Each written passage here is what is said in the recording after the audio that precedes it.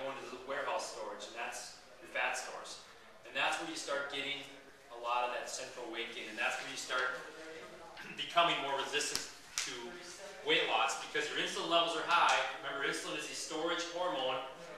So when insulin levels are chronically high, glucagon, remember that back a couple slides back, that's your releasing hormone, becomes suppressed. You're out of balance. You have too much insulin, you've got unstable blood sugar, you've got suppressed glucagon, you've got these stress hormones going off, causing you to be craving stuff at night. You have to get it under control. So what do? You start eating better carbohydrates, the whole food sources.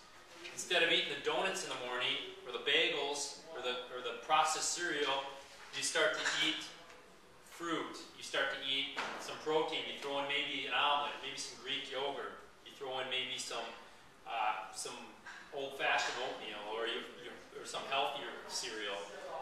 And all of a sudden, now your blood sugar does this. It's like a time-release drug. Now you're releasing carbohydrate at a slower rate into your bloodstream, much like a time-release drug. You guys have all seen time-release drugs. The whole point behind time-release drugs is to release it slowly so your body can metabolize it and use it effectively. Instead of just throwing tons and tons of tidal waves of sugar into it, now you're here, this dotted line, you're time-released, and guess what? You're not hungry, your energy is consistent throughout the day, weight loss becomes easier, your body is literally programmed much easier to burn and release fat. And you're not sitting here feeling like you're starving on your diet, where a lot of people sit. So, kind of looking at that account, remember back in the 90s we had the fat-free diet, that was the big thing. What did they take the fat out? What did they replace it with? Typically sugar. And what does sugar do? A lot of sugar, this is what it was doing. Even though people were cutting their calories, they're doing tons of cardio, and they're still not losing weight because they're doing this, because their body is literally not programmed correctly. And if it worked, if the fat-free diets worked, why is our obesity rate up to almost 70, or our overweight, we're at 70%, and now our obesity rate's approaching one out of 3 Americans are considered clinically obese.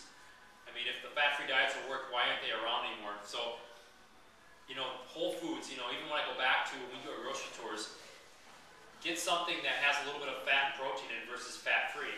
When you start looking at yogurts and dairy products and stuff like that, a lot of them take all the fat out. Start looking at the labels, look at the sugar content of the fat-free stuff. Usually it's a lot higher. So the real enemy I think most people really got to deal with is sugar. Sugar is, I almost think it's like crack. It's almost like people get addicted to it and you have to get off of it. I mean, I almost would treat it like a drug addiction for some people. And that's what keeps people heavy, that's what keeps people on this cycle of a roller coaster, and that's what keeps them not losing weight and getting frustrated. So it's not just about calories in, it's calories, there's calories out. And I'm going to email out some good follow-up articles on this that we use with people, just on this glycemic indexing. But if there's one thing you can talk about, if one of your goals, and like I said, especially if your goal is weight loss, you need to get off the roller coaster. And we're going to talk about some steps to do that. If you're an athlete, and you're not, maybe your body fat or your weight's not really high yet, but if you do this, and then all of a sudden you get in the middle of your competition and you do this, that's like bonking, that's where you kind of hit the wall. I had a client come in today who didn't eat the right, hasn't been eating very good lately, just kind of got back into this, hit the wall halfway through the workout. Had to sit down, was lightheaded, his blood sugar dropped on him. That's what happens. So it's not just important for weight loss, it's also for performance too. Parents, when you have your kids in sports, think about what you're feeding them before sports. You don't want the kid, I know Doug's got kids in traveling, just like my stepson's in traveling. You've got 3-4 games back to back. You want this to come, all of a sudden game 2 you hit this, all of a sudden the kid's in a fog because his blood sugar drops. So start thinking about this not just for yourself, but also for your families as well. This is a pretty key concept, and this is why we're seeing type 2 diabetes in kids these days.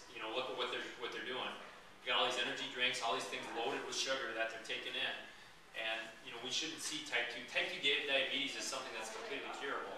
This is the step that moves you towards it though. Once you get into insulin abuse, insulin resistance, that's moving you closer to getting into type 2 diabetes. So really important concept, you can't emphasize it enough. You're okay. There's 2 ways we rate carbohydrates too, and you'll hear these two. Glycemic index, how fast the food raises your blood sugar. Glycemic load means the power punch that it packs. And I'll send you some articles and more on this, but just kind of keep these in. When you hear glycemic index, it was developed back in the early 80s. Basically, the 100 on the glycemic index is what pure table sugar will raise your blood sugar. So everything's in relation to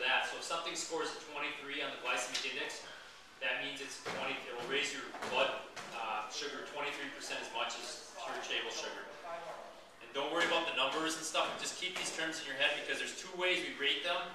Because you can have a carrot, which has a high glycemic index, but carrots don't have hardly any carbohydrates in it, so it doesn't have a very high glycemic load, so it doesn't really pack a lot of punch.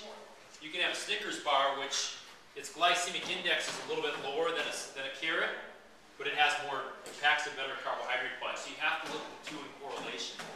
And so we look at both of these, and we look at combining these two. And when I send out an article following up after tonight, there's an article called Foods to Eat, and you'll see kind of how the foods stack up. They'll rate them by glycemic index and glycemic load. So after tonight, you'll want to just take a look at that. You don't have to know the numbers exactly, just to get a basic understanding. Because you guys probably go to the store and you see low glycemic, low glycemic, low glycemic.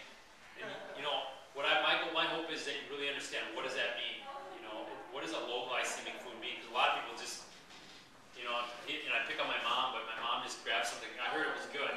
Why is it good? You know, hopefully when you get to this 8-week jumpstart, you're a little more savvy and smart when it comes to your nutrition. So when you go to the store, you don't buy into the marketing hype. You make better choices when you're going out shopping for yourself and your family.